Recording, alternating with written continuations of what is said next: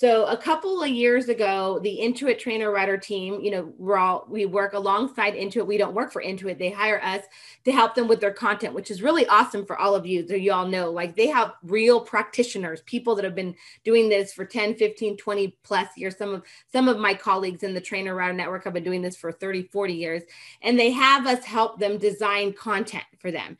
And so one of the things they had us help them design was the new client checklist. And so the new client checklist is this checklist that really goes and really assesses the client for success.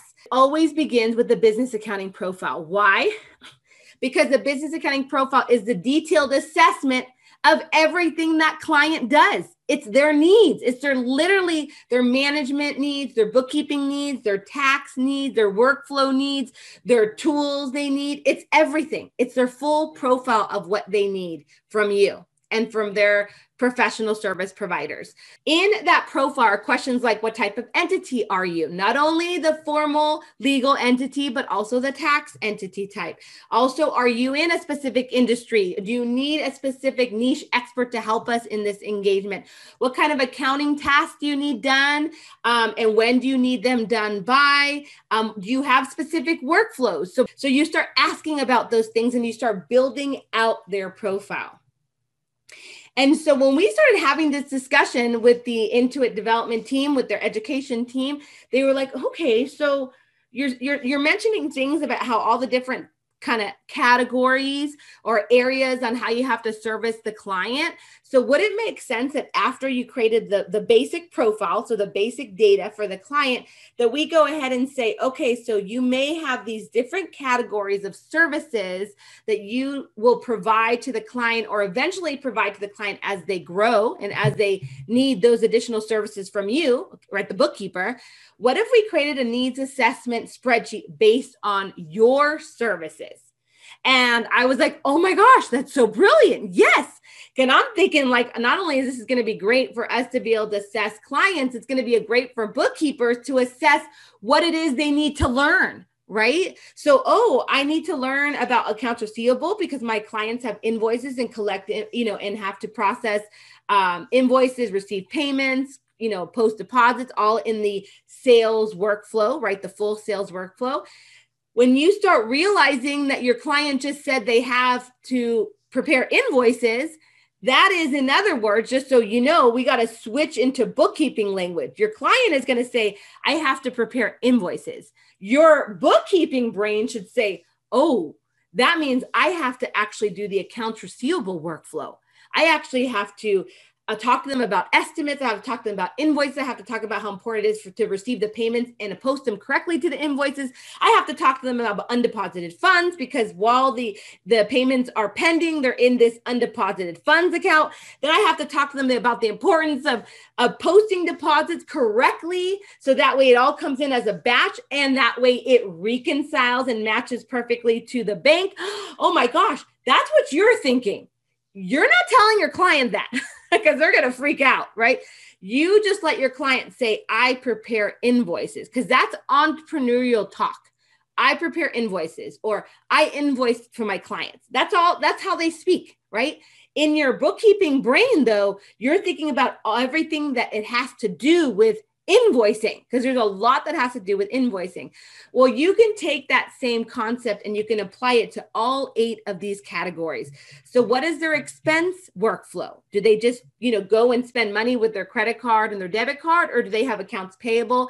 And do they have the full workflow where they have vendors, they have terms with their vendors so they can enter a bill and then pay it later? Do they have employees, which means now you have to understand what the payroll workflow is.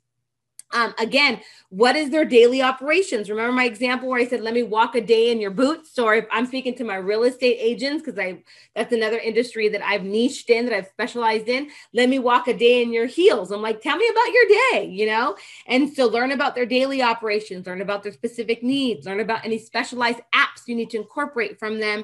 And then most importantly, learn about the reporting they're going to need so that way they can make decisions off of them. And that's basically how the need client assessment spreadsheet was born. And so what happens in the need assessment, as I mentioned, is that the needs assessment tab is based on categories. And so each category is actually based on that circular diagram I just showed you, the sales and accounts receivable, the expenses and accounts payable, the employees and the payroll, the industry specific needs. And so you basically have a spreadsheet that not only provides you the categories that you should be aware of. That's why I'm super excited, by the way. Like, this literally is what everybody asks.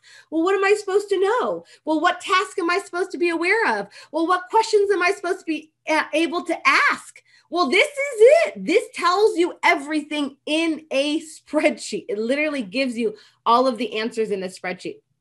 And so once you actually start going through the categories and realizing how it's connected to all the different areas that you need to learn as a bookkeeper, you also have inside of that second tab, which is the needs assessment tab, you have where you can put yes, no, based on what the client's answers are when you're asking them. So of course you can use this alongside a client, which is super exciting. And then you also have another column, the last column, where we as practitioners went ahead and dug up resources all over the web from the Future, QuickBooks blog. Sometimes we even refer to the ProConnect Tax Center blog, which is Intuit's tax side of the business. That's where they sell their tax products. It's a tax family. So we went and dug up all of these resources, checklists, blogs, guides, and we stuck them for you in the help resources column. So as you go ahead and complete the needs assessment, then what ends up happening is that magically, and really is magically, because this is a formula that and I say they built into it, because now to get to the point where it's now becoming this gorgeous piece of work, that's all on the Intuit development side. They have designers, custom designers that work for them that build all of this out. And so what happens when you finally get to the third tab, which is the QuickBooks Features tab, it starts answering the question for you. So which solution is best for my client? Based on all their yeses and nos, and based on all my notes, and based on me going and checking the resources and seeing, oh, they really do need this particular line item. So just because your client says yes or no doesn't mean the answer is yes or no. Okay. You need to go back and do your homework and say, actually, they said no, but they do really need this. And so you need to go ahead and go back and make sure all the yeses and no are right. Why? Because as you actually start completing the needs assessment, the next tab is filled out for you. And based on the answers, it's color coded, and you basically will see, oh, so do they need Simple Start? Do they need Essentials? Do they need Online Plus? Do they need Advanced? Of course, at this point, this is now a QuickBooks solution. So if you decide to use another bookkeeping solution, again, this is not a QuickBooks bootcamp, guys. This is a new discovery bootcamp. So I just want you to know you can use this spreadsheet for another solution if you're using another accounting solution. Of course, it makes more sense to use QuickBooks for this. QuickBooks Online specifically is what this next tab is about. But you think about it. Like, don't say, well, I can't use this because I don't use QuickBooks. What? You can use the client profile tab, and you can use the needs assessment tab. Absolutely. And then you can build this for whatever you need. But obviously, you know, out of respect, I would say you need to use it with QuickBooks because it is a QuickBooks Intuit resource. And then the last tab that's super important on this spreadsheet is that it guides you to the onboarding process. So it's like, what? So now you got your needs assessment done. You filled out your client profile, or the beginning of it, to start getting some really good ideas on what kind of deeper questions you should ask about the client, their entity, their tax, their legal, do they have employees, how many, things like that, their corporate status. Then you have their needs assessment. So what specifically they need, and you split it into categories. From there, it basically magically assessed which QuickBooks Online solution is best for them. And then the next tab gives you a shortcut to what's called the client onboarding process. So when I showed you what the heck is client onboarding, right? So this is the client onboarding process. We give you just a short 10-step list on the different areas of client onboarding and what would be included in client onboarding. And just so you know, if you can see here, I have the spreadsheet tab here on the left, but then I'm also telling you that this was actually inspired, again, always collecting our ideas and collaboratively, that's how we create magic. When we were thinking about that last tab where they were like, well, shouldn't we have one tab to kind of guide people through the fact that, you know, now they're onboarding the client. If they got the client, if they engage with the client, they got paid, they got the contract signed and back.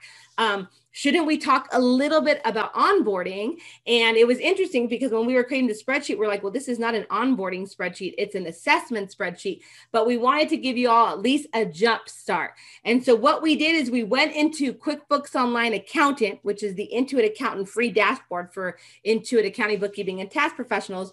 We went into the Work tab, which is a free project management tab for anyone that wants to use QuickBooks Online Accountant, which you all know, right? Hopefully by now.